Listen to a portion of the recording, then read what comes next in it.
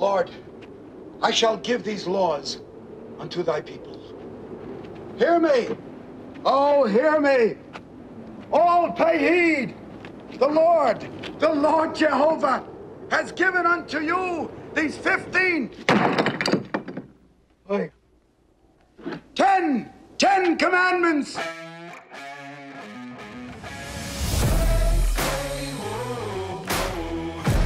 God has set before you this day his laws of life.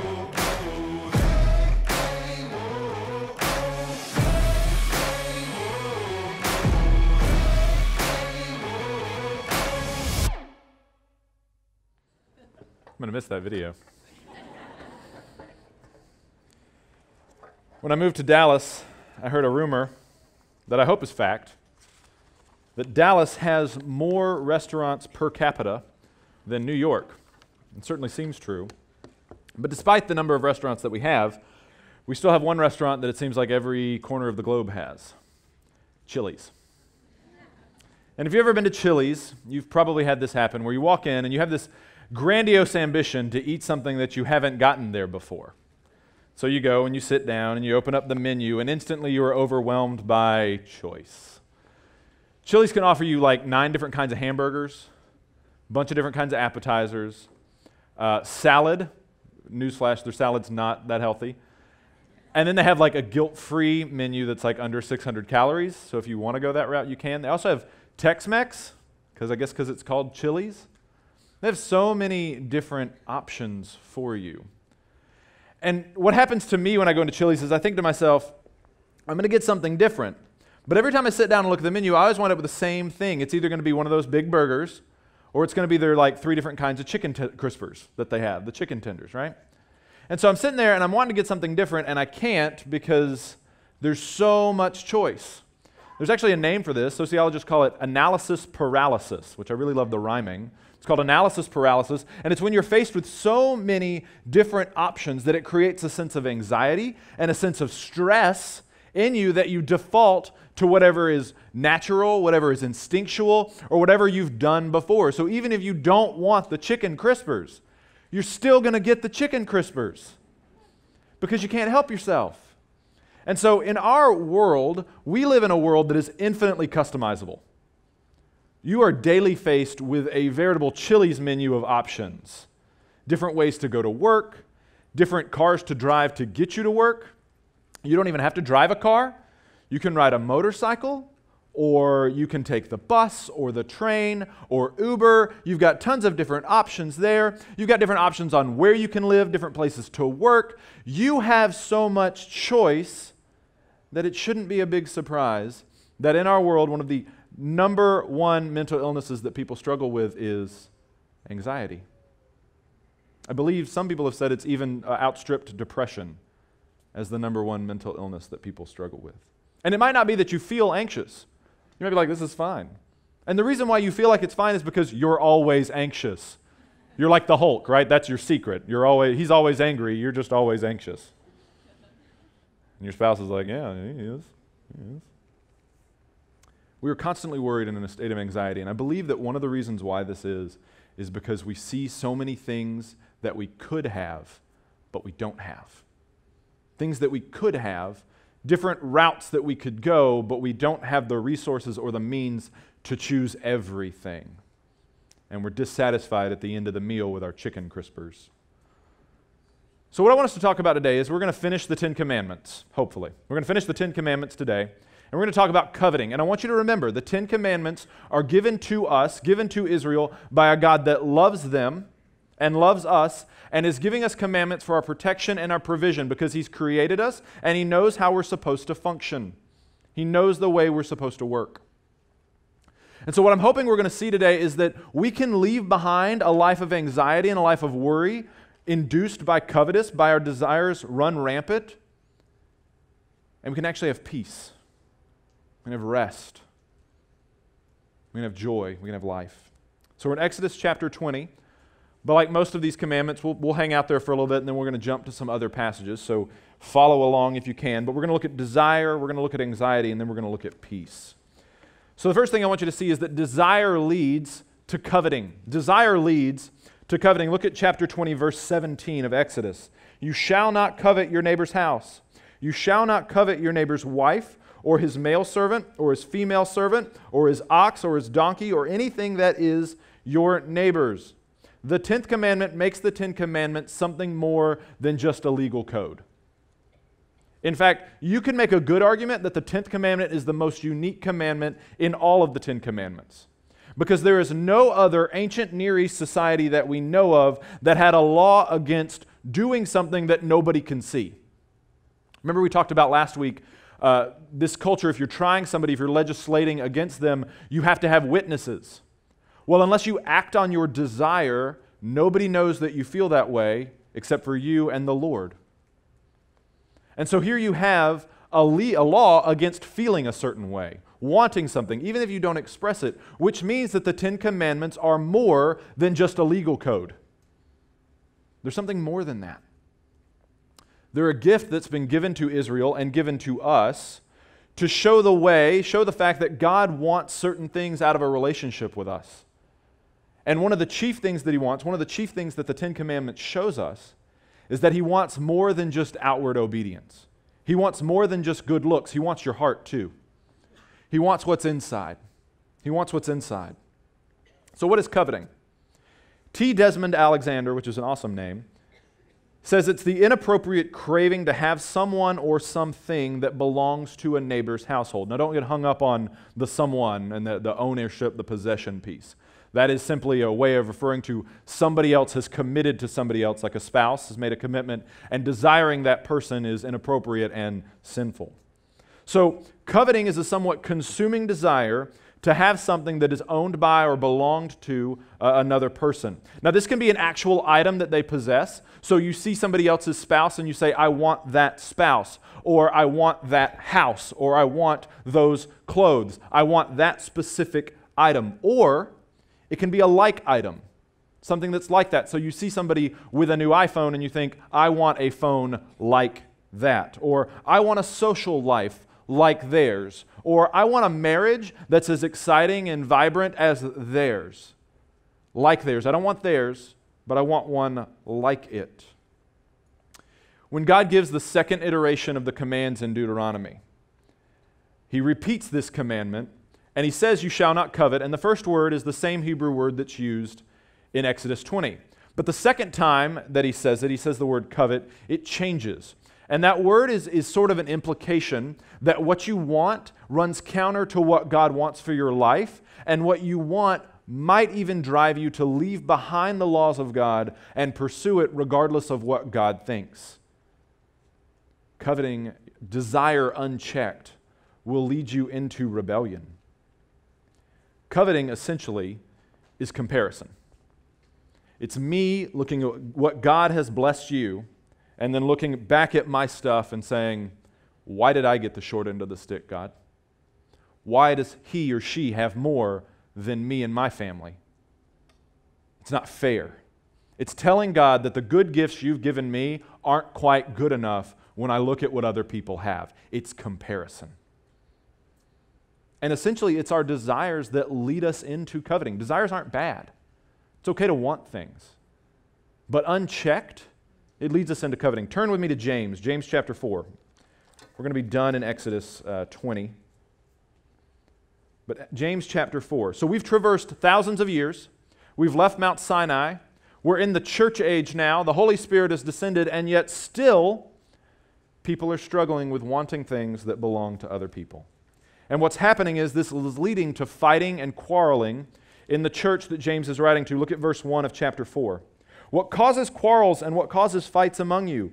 Is it not this, that your passions are at war within you? How is it that our desires, that aren't necessarily bad, lead us to do all sorts of things that might hurt other people, like taking their spouse, taking their stuff, and possibly even taking their life? What is it about desire, and how does it become coveting?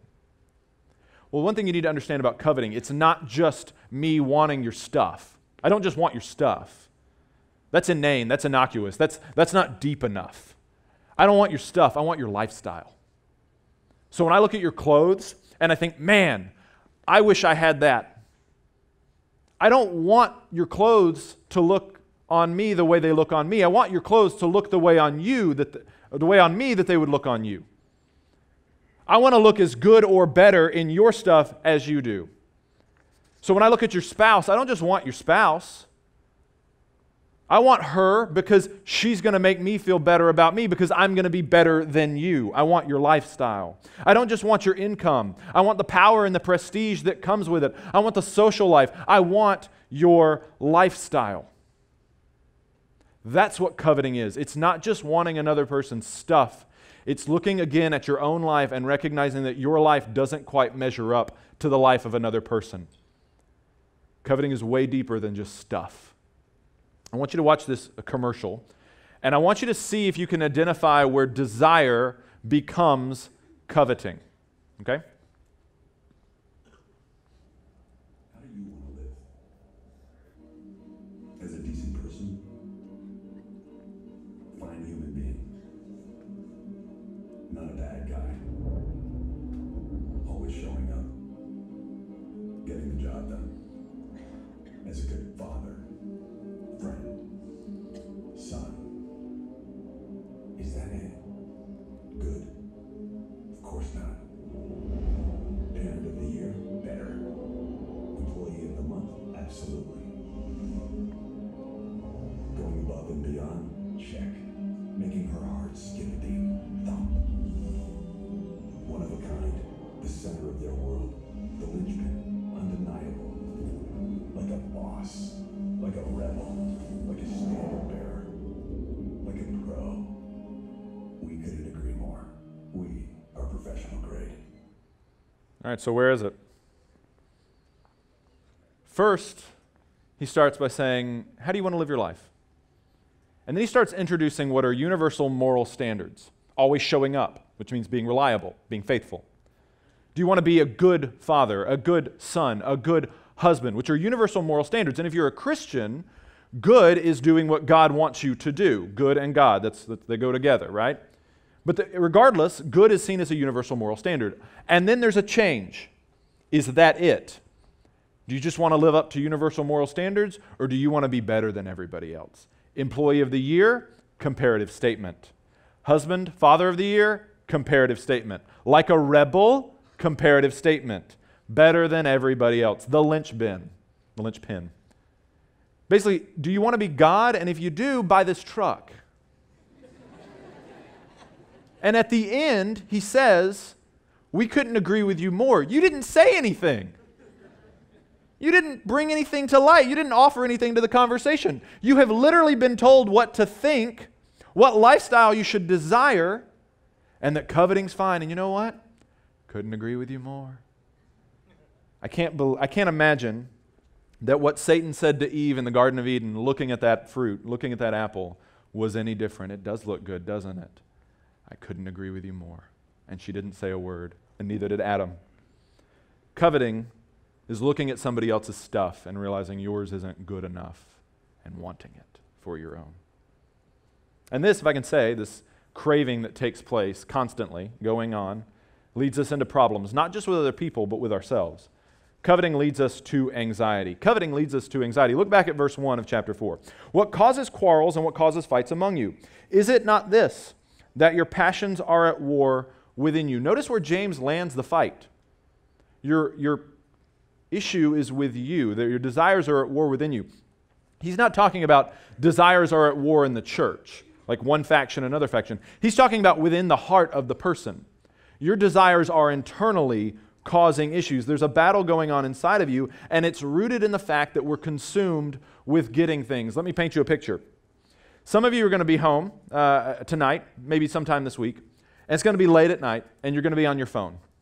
You're not ready to go to bed yet, so you're looking at things, or you're on your computer, and you're on Amazon, or you're on Pinterest, or you're on a blog, and you're seeing things that you want. Now, you're not going to buy them yet, but you're going to put them in this wonderful little thing called a wish list. It's going to go over there in the wish list. And you're going to stay up, and Amazon's super helpful. They're like, man, you want some other stuff like that? We got some other stuff like that. Here you go. Put that in your wish list too. And you think to yourself, man, I better put it in there because Christmas is coming and Mama's going to ask what I want. Or Santa's going to ask what I want. And I got it right there. Boom, bam, ready to go. It's ready to go in my wish list. Or it's on a Pinterest blog or a little board that you got, and the board's like, if I had $1 million, this is what I'd buy, right? And we lose sleep over it. We stay up way too late wanting things, coveting things, desiring things. We watch TV well into the night, inundated with commercials like this, telling us, we couldn't agree with you more. You absolutely want this truck. Come on, come buy it. Come buy it. Or we're just bored. And we're scrolling through social media. Maybe it's a Friday night. Young adults, youth, middle school. You guys are at home on a Friday night, and you're fine with being home on a Friday night until you get on social media. And you see posts on Instagram that your friends have put up, and they're out doing things. They're at a party that maybe you weren't invited to, or they're at a social event that you originally maybe were invited to, and you're like, nah, I'm going to stay home. But all of a sudden you look at the fun they're having, and you're thinking to yourself, what am I missing out on? Look at my Friday night here at home, and look at their Friday night out having fun, and you covet, you desire, you want their life, you want what they're doing. Or we lie awake at night and try and figure out how to keep the stuff that we've already got. Do you know that Americans as a whole spend $20.4 billion on home security every year? $20.4 billion. So what we do is we want to go to work or we want to go to school and not worry that somebody's going to break in and take our stuff, right? Which is great, which is fine. But if you don't believe that coveting is a thing, if you own a home security system, then you have agreed with me that coveting exists because you believe that somewhere, somehow, somebody is laying awake at night trying to figure out how to get your stuff. And you're like, I'm going to have a home security system to protect myself. Coveting, desires, that produces all this anxiety because we're not only concerned with getting the things that we want, we're also really consumed with making sure we don't lose any of the things that we already got.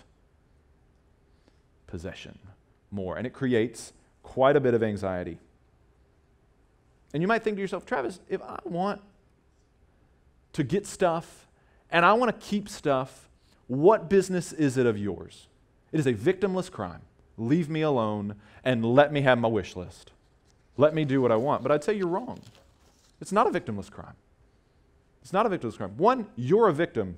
Some of you might be able to just turn over one page, but turn over to 1 Peter chapter 2, verse 11, because Peter does us a favor. He's going to say essentially the same thing James does, but Peter is about as blunt as a sledgehammer, and he doesn't mince words. So chapter 2, verse 11, he tells us this, Beloved, I urge you as sojourners and exiles to abstain from the passions of the flesh, which wage war against your soul. Against your soul. You can go back to James. He says they wage war against your soul. What if the things that you want, what if the very things that you desire are actually making you less human? What if your desires run rampant and run unchecked are creating in you something that you were never meant to be? That when God knitted you together in the womb of your mother and was rejoicing over the prospect of what might be, you're now unrecognizable to that original intent because we are so consumed with desire for things. What if we're just a people possessed by consumption? If you want to know if that's you, what do you think about? What do you run to when you have a bad day? Is the answer to that question, I got to go buy something to make myself feel better? You're a consumer. For me, what my life looks like is I break my day up into 3 incredibly edible segments: breakfast, lunch, dinner. And there's probably an ice cream sandwich at the end of that day too. Love ice cream sandwiches. The cheaper the better. It's a fact. I don't know why that is. We're consumers. We want to consume. What if you can't view yourself as a beloved image of God, beloved bearer of the image of God, because you're too busy looking at everybody else's stuff and thinking, I'm inadequate. I don't have what they have. I'm not doing what they're doing. And if I don't have the things that I want, then that makes me unhappy with my life. And if I'm unhappy with my life, I can't imagine that God's very happy with it either. And our self-worth and our perception of how God views us is infinitely distorted by our desires. And again, desires aren't bad, but when we let desires run unchecked, it becomes coveting. George Carlin, the comedian, who's an atheist, actually, said this: trying to be happy by accumulating possessions is like trying to satisfy hunger by taping sandwiches all over your body. He's pretty funny. Even he recognizes the disconnect between acquisition and happiness. A soul is a core part of who you are as a person. You're more than a soul, you're also a body. But it's a core part of who you are. And you are never going to be you as long as you're trying to be them. You're never going to be you as long as you're trying to be everybody else. Because we don't just pick one person to be like. We want this person's job. We want a spouse like this person's. We want a life like this person's. We want to live where that person is. And you cobble together this person that's essentially Frankenstein, unrecognizable and grotesque. You are never going to be you, the person that God intended you to be, if you're spending all of your time trying to be everybody else. It doesn't work. But you're not the only victim. Other people are the victims as well. Look back at chapter 4 of James, verse 2. You desire and you do not have, so you murder. You covet and cannot obtain, so you fight and you quarrel, and you do not have because you do not ask. Greek literature is often laying at the feet of covetousness, of envy, of jealousy, all manners of evil in the world. And James is really not doing anything different. If you go read the Iliad, what starts the Trojan War? Paris of Troy desires Helen, who is the wife of another man, and they take her away to Troy, and it starts one of the greatest wars in history. All because one man wanted another man's wife. And Greek literature does this over and over and over again, and so does James. James is doing the same thing.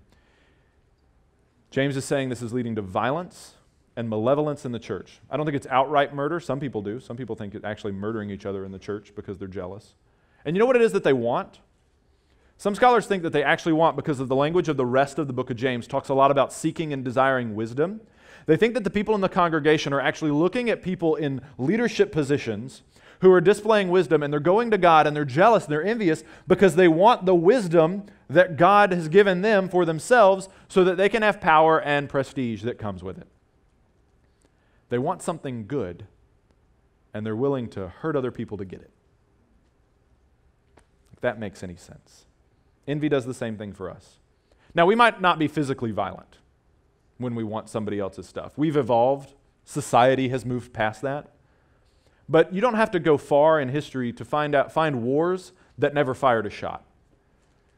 Most of the second half of the 20th century was occupied by a war that never fired a shot, and it was called the Cold War. Good job. In our news today, you hear a lot of language about what kind of war? Trade war. It's not supposed to fire a shot. We've mastered the art of non-physical violence. So you might do something like an embargo. You might embargo people that you're jealous of, that you're envious of. You want what they have, so you don't give them any love, any affection. You aren't generous with them. You try and choke them out so that they would lose their place and you could take it from them. We embargo people. We fight by proxy. So we don't actually fight the person that we're angry with, we fight people around them. So I am jealous of you, so I'm going to take it out on your kids or your spouse. Or maybe you're angry with your spouse, you're struggling at home, and so you take it out on your kids. Or maybe there's a guy at work and a gal at work maybe that you were equal with, and they just got a promotion even though they didn't deserve it. So now you can't do anything as retribution against them, so what do? Instead? You take it out on everybody in their department. You try and undermine everything that they're doing so that they slip and fall, and you can then take that spot. That is covetous, and that's fighting a war by proxy. Lastly, we have covert warfare, covert ops, right? This is how we work. Passive-aggressive, talk behind people's back, undermine, slander, and then you watch the empire fall. And we go and we pick up the pieces. Scavenging. Other people are the victims of our covetous desires.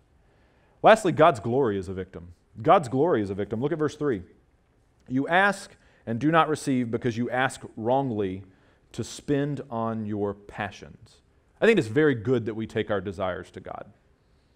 Regardless of why we want them, we should take those desires to God. But we should also take our motivations to God as well, recognizing that they might not be the purest of motives.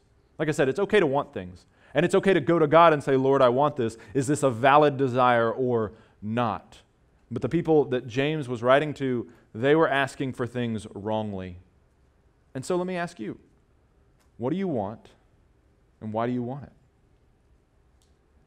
Do you want a wife because you want to be like everybody else and you look at your life and you think everybody else is getting married and it's one great cosmic musical chairs and I'm afraid I'm going to be left without a seat?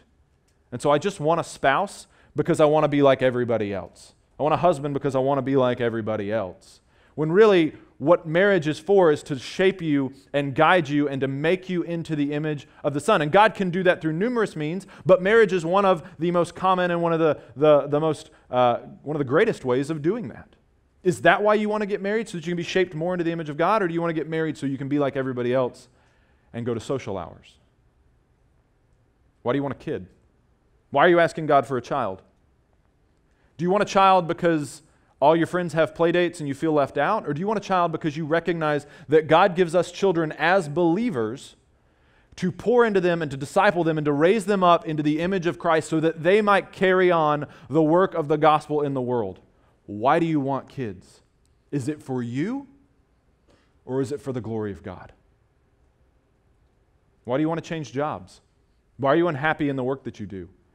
Is it because you believe that God made you for something and what you're doing is choking the life out of you and you don't feel like you can give Him glory, or what you're being asked to do at your job is maybe questionably moral and so you're wanting to get out of that? Or do you want to change in job because, you know what, I just feel like I'm in a dead end and, I've built some relationships where I'm telling people about Jesus, but I'll just leave them the moment a better opportunity comes along. Why do you want a different job?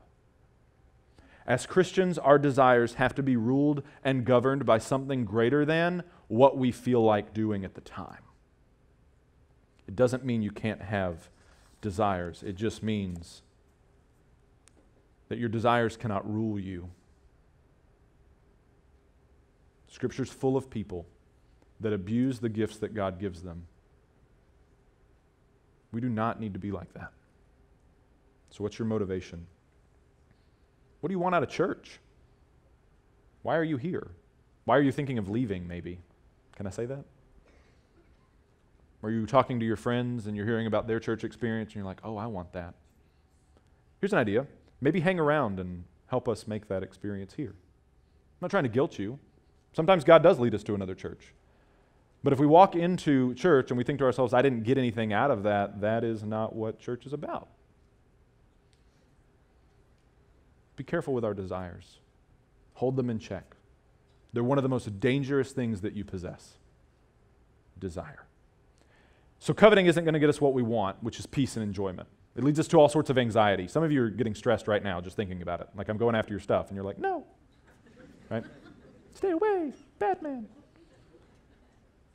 It's not going to get us what we want. So what is going to get us what we want? We need to trade our anxiety for peace. We need to trade our anxiety for peace. So the first thing you're probably going to do is you're going to think to yourself, okay, Travis, I'm on board. My desires are out of control. I want to get this reined in. I'm going to stop coveting. Okay. Great plan. Turn with me to Romans 7. I'm going to tell you why that's not necessarily the best plan. It's a noble desire. Romans 7, verse 7. This is Paul writing, and he says, "What then shall we say? That the law is sin? By no means. Yet if it had not been for the law, I would not have known sin, for I would not have known what it is to covet if law had not said, 'You shall not covet.' But sin, seizing an opportunity through the commandment, produced in me all kinds of covetousness. For apart from the law, sin lies dead. I was once alive apart from the law, but when the commandment came, sin came alive, and I died." Paul, some people believe, in writing this, is saying, I was looking at the Ten Commandments, I was looking at all the law of God, and I thought, okay, if it's external, I can keep it. But then he gets to the 10th commandment, and he's like, oh, man. I can't control the fact that when somebody walks into the room and I see them rocking some jewelry that I want it. I can't control that impulse. I'm guilty. And he recognizes that he can't control his covetousness. Paul was good Pharisee.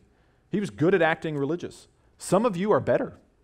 Some of us are better at acting religious, given the day.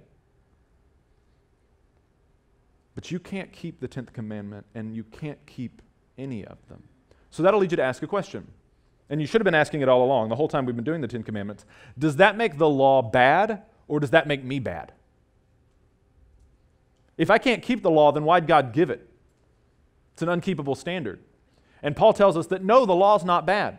The law is in fact good because it tells us how to, not how to have a relationship with God, but what are the rules of the relationship with God? How do we engage with Him? How do we interact with Him? You have rules in every relationship that you're in. There are rules and standards that you, practices that you have.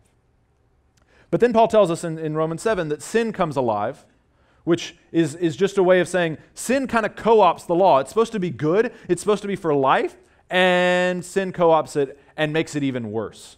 So when you were a kid and mom and dad would tell you to do something or not to do something, what did that make you want to do? I have a 2-year-old now. I'll tell you what it makes you want to do. You go over to it, and you don't touch it, but you like hover over it. And you say, no, no, no, no. Yeah, that's a no-no. That's a no-no.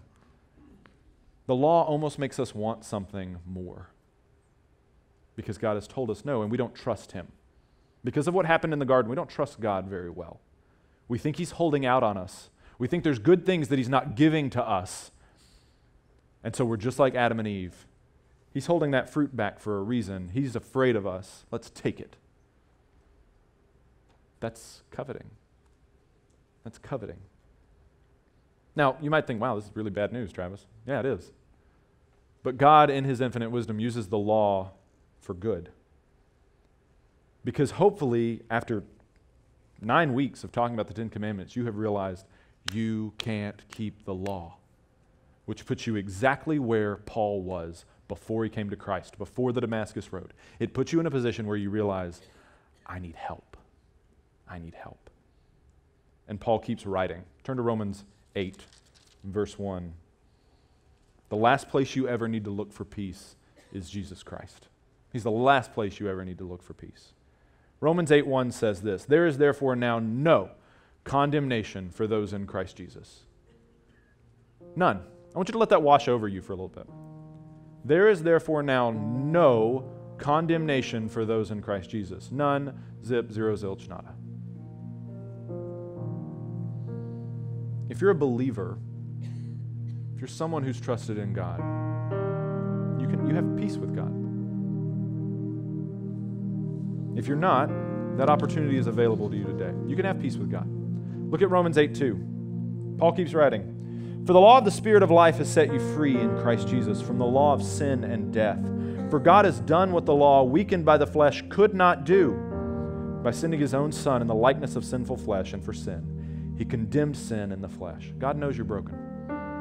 God knows I'm broken too. God knows you and I have done messed up things. Things that we have a hard time forgiving ourselves for, much less thinking God could ever do that Himself. And it's why God sends His Son. Because you have to keep the law to please Him, and none of us can. So there's one man, the Son of God. He puts on flesh. He comes and dwells amongst men, keeping the law perfectly. Think about it. Jesus never coveted, ever. He never looked at something somebody else had and think, man, I wish I had that, instead of, having to go to the cross. Never. He lives a perfect life.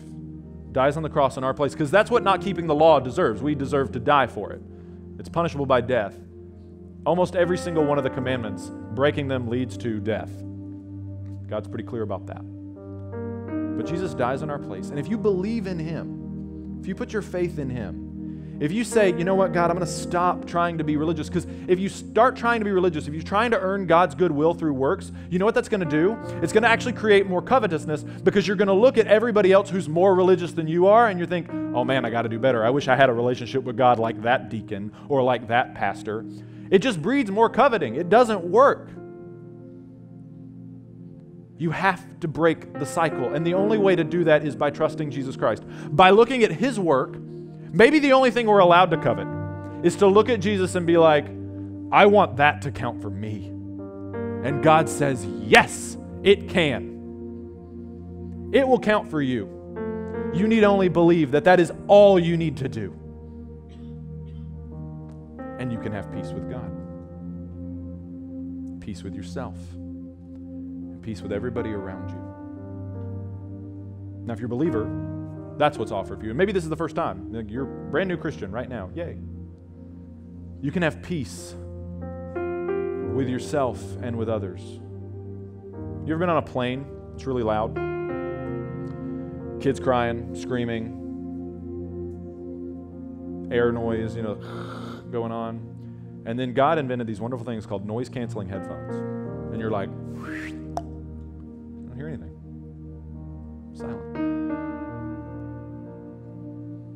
Paul describes what it's like to walk according to the Spirit. He says in verse 4, in order that the righteous requirement of the law might be fulfilled in us, in order the righteous law might be fulfilled in us, who walk not according to the flesh, but according to the Spirit. For those who live according to the flesh set their minds on the things of the flesh, but those who live according to the Spirit set their mind on the things of the Spirit. For to set the mind on the flesh is death, but to set the mind on the Spirit is life and peace. Setting your mind on the flesh is not having the noise-canceling headphones. It's just message after message. You can't concentrate. You can't focus. You're getting inundated with all this. You need more. You need more. You need more. You're never going to be complete unless you're like everybody else. You're never going to complete unless you have their stuff. You need to be. But then you have the Spirit living inside of you. Because when you become a Christian, that's what happens. The Spirit comes and dwells inside of you, and you get those noise-canceling headphones. And you can put them on, and you can hear the voice of the Spirit saying, this is the way, walk in it. You are a beloved child of God, and you don't need any of that. You just need me, and you can be satisfied. Jonathan Edwards says, the enjoyment of God is the only happiness with which our souls can be satisfied. And that is the offer that Jesus gives you today and every day out. It's peace. And I think it's something we all want. Jesus Christ can give you peace today. Peace with yourself, to not constantly be chasing after everything and everybody else. Peace with other people. And peace chiefly with God. There's a reason why he's called the Prince of Peace. And he wants to rule and reign in your life. And when he does, watch your selfishness be replaced by generosity. Watch your disobedience be replaced with obedience. Watch you become more and more into the image of the Son of God, and watch things change. I know what you're thinking. Travis, that sounds really easy. Some of it is, some of it's not. You daily will wrestle with your passions and your desires. But I'll tell you this, you're never going to beat them apart from Christ. And you will cut a swath through your life and through humanity, drenched in covetousness and desires and hurting other people, if you don't. And he stands ready. He stands ready to have a relationship with you, to show you a better way, if you will just believe. You can leave a life of anxiety behind and take one of peace with Jesus Christ. Let's pray. Gracious God and Heavenly Father, you have given a better way. And for you, that way meant going down the road, carrying your own cross for a distance until you couldn't manage it anymore. Because even though you were fully God, you were fully man. And another man carried your cross, and it was set up on a roadside, and you suffered and died so that we might live, so that we could have a better way, so we didn't have to walk that path. And so, God, I pray for each person in this room that maybe is on that path thinking they got to do it themselves, Lord. I pray that you would set them free from that lie. Pray that you would set them free from the voice of the evil one saying in their ear, we couldn't agree with you more.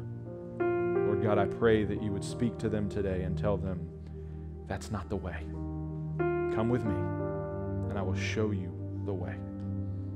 Set us free from anxiety. Give us a life of peace, Lord Jesus. It's in your name we pray. Amen.